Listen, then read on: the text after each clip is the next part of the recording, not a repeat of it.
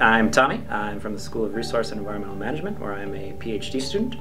I'm also a laboratory manager over at the Climate, Oceans, and Paleoenvironments Laboratory. I also teach in the Faculty of Environment underneath the School of Environmental Science. The focus of my research right now is on carbon, and I have partnered with Parks Canada right now, and I'm looking to evaluate carbon storage and fluxes within Canada's national parks. The overall goal is to provide a synthesis of carbon storage and flux data to Parks Canada, so that if at some point in time some top-down politician decides, okay, we need to assess carbon as part of a climate change mitigation action or portfolio of solutions, and we need to start tackling this for our protected areas, Parks Canada will be ready and saying, we've already defined the problem and now we have some potential solutions for you.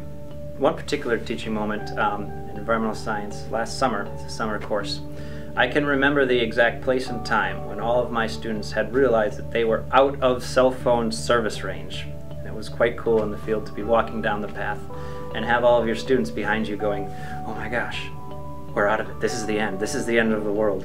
What's over there? Is that more woods? I don't know. Well, how do we proceed with this? And they literally stopped in their tracks. I kept going, and about 50 feet I turned around and looked and said, what are you doing? Come on, keep going. And all of a sudden they just questioned everything around them. When I became an undergrad in the United States, I was all about the environment, and I loved ecology, and I just loved to get my hands dirty, and I loved to play. Maybe I was a bit childlike, or I think the word is neotomy, retaining childlike qualities into your adulthood. So I thought the natural pursuit for me would have been biology. Biology, the study of living organisms. Like, wow, what a better way to pursue. But certain faculties didn't quite have the emphasis on ecology that I was aware of. Had there been an environmental science department, I would have jumped all over it, knowing that there are field experiences, there are co-op opportunities, especially in this faculty. So knowing that that's there, it should be a huge relief to those people who still feel some sort of connectedness with the natural world.